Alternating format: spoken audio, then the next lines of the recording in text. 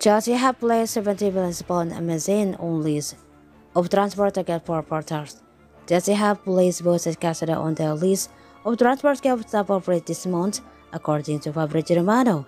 The Bulls have made it clear that they want to strengthen and double areas this month, mainly with a move for the line of Marcus Thuram, Pedro Porro, and Enzo Fernandez. However, any prospective deal for the latter appears to have fallen through after the West London club failed to reach an agreement with Benfica, and Grambota now seems to have turned his attention elsewhere, with Casado in his side.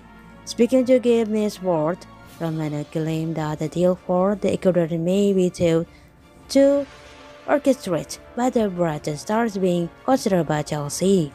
The transfer guru said of Casado, "We know how tough it is to negotiate with Brighton in general, especially in January with a new coach like the Zerbi, who wants to keep all of the players. It's not been an easy one, but it's true that he's one of the players on the list for Chelsea. There's been a reported that the deal for the 21-year-old could cost any potential shooter up to £70 million, given that Brighton are under no pressure to sign as he is still under contract until 2025.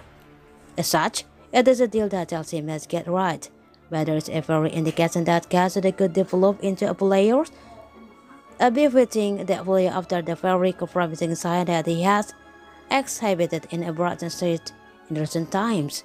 Loaded amazing by football talent coach Jesse Kulik, the star impressed on the front foot by winning in a win, and as in the recent 4-1 victory at Everton, his defensive qualities were then on show against Liverpool on Saturday. As he made 3 tackles, he joined second most of any player in 3-0 wins.